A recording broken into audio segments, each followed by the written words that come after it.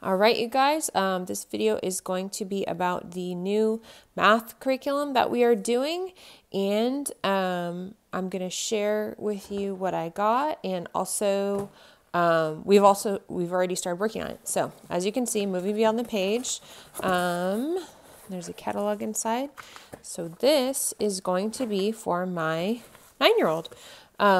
These are two of the literature books I got separately because as you may have seen in the other videos I've done, we have a cashback thing with Amazon. So I went ahead and got the first semester. We have already started doing this, but my main plan is for this to be for next year because it covers fractions, perimeter, and area. So I got the parent manual and the student guide, and something that I recently started doing that's different than what I've done in the past is I've been using it almost exclusively online for the activities, and the lesson plan. So actually, I'm not even sure if I'm going to get these hard copy in the future because I'm really liking how the online has, like here you see there's an online activity. So if you log into the Learning Gates, it has all of these different things there for you. We'll see. So this is my first time using it for an older student. I have been using it for my 6-year-old, and I do plan to share about that in a separate video. But if you want to see, this is the schedule for semester 1. So that's what I purchased. So we cover multiplication and division, place value, measurement, multiplication and division 2. And then in semester 2, covers area and perimeter, fractions, geometry, graphing data, skills review. So while my 9-year-old has already done multiplication and division, place value, measurement, this really covers all the bases. So I really like how in-depth it goes. But one of the things that I've been doing with my 6-year-old is we've kind of been jumping around a little bit. So if we get, too overwhelmed with multiplication and division, maybe we'll skip over to geometry with her. I mean, not with her, but you know what I'm saying, like doing different things. So anyway, I'm sure you can find other unboxing videos where people are showing moving beyond the page, but I wanted to share because we have been doing Saxon, and I really like how that is what's the word when it builds upon itself, like consecutive development, building on itself, but it kind of tends to stay on the same path and doesn't, I don't know how to explain it, but kind of just getting bored of it and not liking it as much. So the one thing that I really liked about this for the 5 to 7 age group is the integration of the literature. I have had different math books in the past, but it's hard to figure out how to fit it in with the lesson. And so I really like how this has worked out with this 5 to 7-year-old level. So we have already started this, and I'm going to share with you guys the work that my son has done so far, because sorry, I've got no space. I like showing for this curriculum in particular, like how it actually looks when you're doing it. So these are probably all out of order, but these are arrays. So, that's really popular with the Common Core math, and I think it's a helpful learning strategy.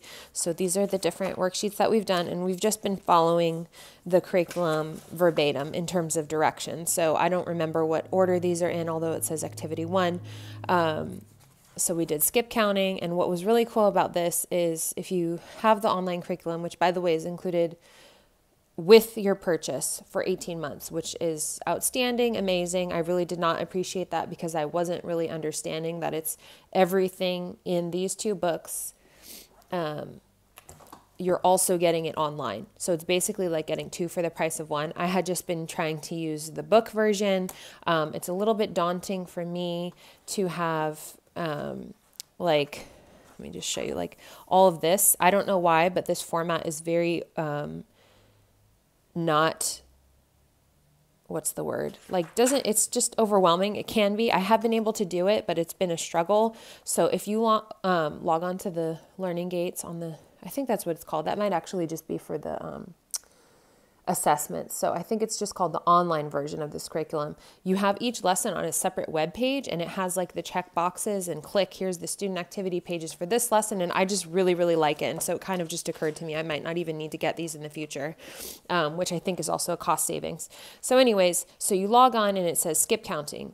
go watch this video about skip counting, and then and it's on a website called Math is Fun, and then within that there is an assessment that says, which one of these things shows this times this, and then after that, see, it says right here, so read skip counting by tens, and it tells the student exactly what to do.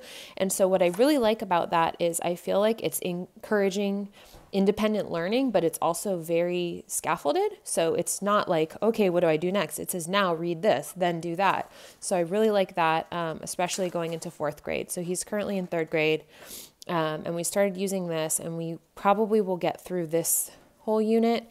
Another thing, I don't know if I have it on hand. Oh, I do. Hold on a second. Another thing that I did is I printed out the lesson outline. So this is for 5 through 7. This is the one for this unit, multiplication and division. So I printed this out to get an overview of like, what are we doing and what is next, and what are the concepts that are going to be covered. So this is called the unit review sheet, but I'm kind of using it like a scope and sequence thing. So this is the whole multiplication and division 1. And if you remember, I showed you the back of this. So this is multiplication and division 1. So for 27 days, here's all the different things that you cover. And when we finish that, we'll move on to place value. And then I'll print this out and have this on hand and say, okay, like, what are we doing next? So I think we are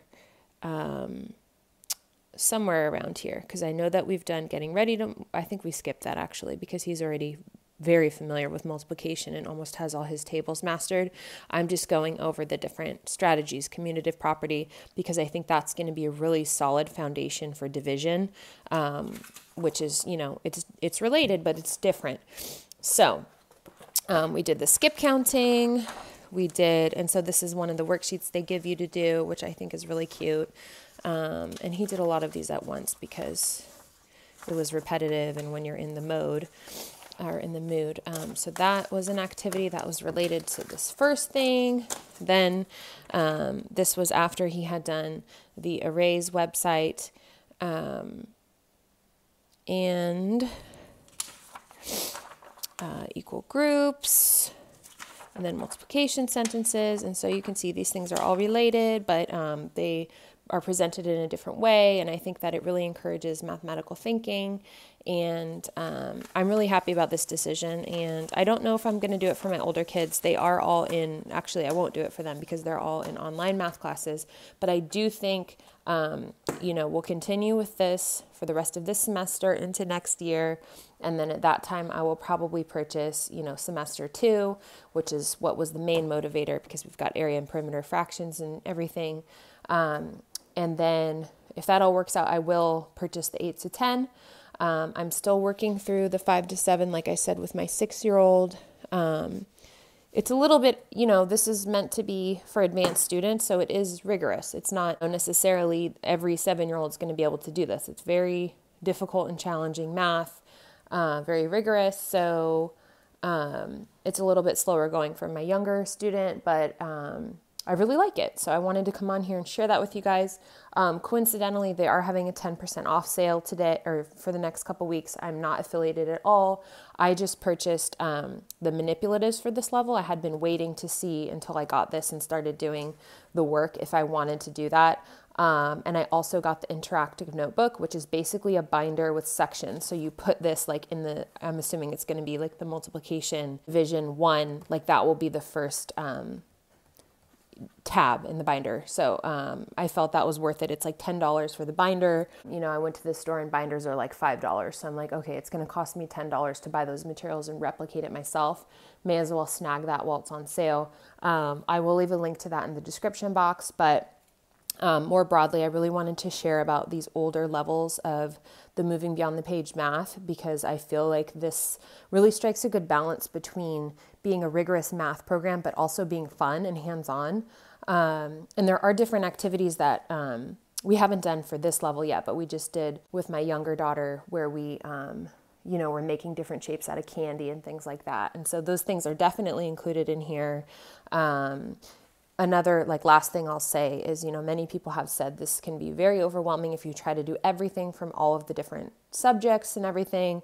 So I would just think like, what works for my kid? What am I trying to teach my kid? What works for them? How do they learn best? How can we, pare this down so that it works for us? And I think it's definitely very doable, which is why I've been really looking forward to making this video and sharing with you guys. So I hope you found this video helpful. If you have any questions, feel free to drop them below. And like I said, I'll leave the link to the sale that's going on. Otherwise, thanks for watching.